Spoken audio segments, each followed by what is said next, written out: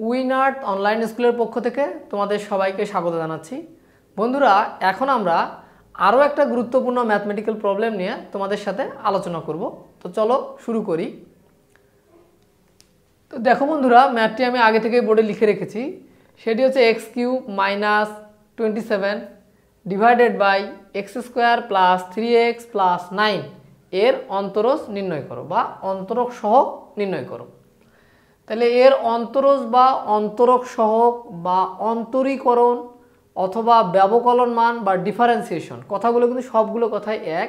আমরা আমাদের first tutorial থেকে প্রতি ক্লাসে বলার চেষ্টা করছি, যাতে তোমরা এই কথাগুলো শুনে কনফিউজ না হয়ে যাও।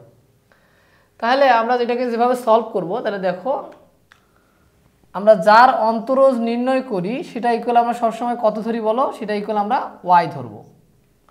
যার অন্তরজ নির্ণয় করতে হবে তাকে ইকুয়াল সবসময় কত ধরবো? আমরা তাকে ইকুয়াল y ধরবো। তাহলে y ধরে নিলাম। দেখো, y সমান লিখতে পারি x³ - 27 divided by x² + 3x + 9। খেয়াল করো, যার অন্তরজ নির্ণয় করতে হবে তাকে ইকুয়াল আমরা y ধরেছি। এখন বা আমরা এটাকে একটু ক্যালকুলেশন করব। তাহলে y যা আছে আমরা তাই লিখলাম।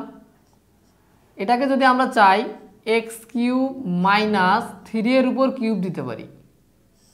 দেখো বন্ধুরা, 3 এর উপর কিউব দিলেও 3 × 3 × 3 মানে 87 কিন্তু হয়। ওকে, তাহলে x² + 3x + 9 হয়ে যায়, নিচে যা থাকে তাই। এখন একটা জিনিস খেয়াল করো, আমরা যদি চাই y সমান লিখতে পারি a³ - b³ এর সূত্র।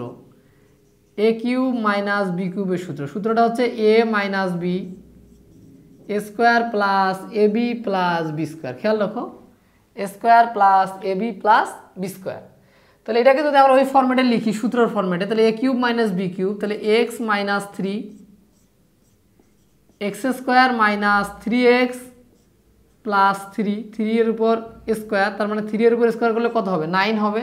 আমি একবারে লেখার চেষ্টা করলাম, ইন্টু, এটা প্লাস হবে এখানে, প্লাস x² + 3x + 9। বন্ধুরা খেয়াল করো, আমি কি করলাম দেখো, a - b, আমি a - b এর জায়গায় x - 3 লিখলাম। তাহলে স্কোয়ার মাইনাস ab, তাহলে 3 আর হচ্ছে x গুণ করলে হয় 3x আর 3 এর উপর স্কোয়ার মানে b এর উপর স্কোয়ার, তার মানে কত আসে? 9 আসে। আমি জাস্ট লাইনটা একবার লিখে ফেলাম, জাস্ট সূত্রটা আমরা এখানে অ্যাপ্লাই করেছি। এখানে জাস্ট আমরা সূত্রটা অ্যাপ্লাই করেছি। তারপরে দেখো, এখান থেকে এটা বাদ যায়, এটা কাটা চলে যায়, এই অংশটা কাটা চলে যায়। তাহলে কি থাকে দেখো, বা y সমান থাকে x - 3 থাকে। ঠিক আছে, এখন আমরা যেটাকে ডিফারেন্সিয়েট করি, d/dx করি, y এর যদি আমরা ডিফারেন্সিয়েট করি, তাহলে এই পাশেও কি লিখবো আমরা? d/dx x - 3। বা আমরা y কে ডিফারেন্সিয়েট করলে, বারবার বলে এসেছি, y কে ডিফারেন্সিয়েট করলে কি লিখতে পারি আমরা? y কে ডিফারেন্সিয়েট করলে আমরা লিখতে পারি dy/dx। আর যদি আমরা x কে ডিফারেন্সিয়েট করি তাহলে কত পাবো বলো বন্ধুরা? x কে ডিফারেন্সিয়েট করলে x এর সাপেক্ষে করলে আমরা 1 পাবো। আর এই যে কনস্ট্যান্ট মানটা, এটাকে ডিফারেন্সিয়েট করলে আমরা সবসময় কত পাবো বলো? 0 পাবো। x দিয়ে যদি আমরা এটাকে ডিফারেন্সিয়েট করি, আমরা x কে x এর সাপেক্ষে ডিফারেন্সিয়েট করলে 1 পাই। আর x এর সাপেক্ষে যদি আমরা 3 কে কনস্ট্যান্ট, যে কোনো একটা কনস্ট্যান্টকে ডিফারেন্সিয়েট করি, সেটা অবশ্যই কত পাবো? আমরা 0 পাবো। তাহলে আমরা লিখতে পারি অতএব dy/dx = 1। এটি হচ্ছে কিন্তু আমাদের নির্ণয়ে অ্যান্সার। তো দেখো বন্ধুরা, এটা একটা সিম্পল ম্যাথ ছিল। আমরা কি করেছি দেখো, আমরা জাস্ট ফার্স্টে এটাকে যা ছিল তাই লিখে ফেলেছি। এরপরে এটাকে 3 এর উপর আমরা কিউব দিয়েছি, একই কথা। তো এটা a³ - b³ এর সূত্র অ্যাপ্লাই করেছি। তারপর নিচেরটার সঙ্গে এটা কি হয়েছে? কাটাকাটি চলে গেছে। তারপর থাকে x - 3।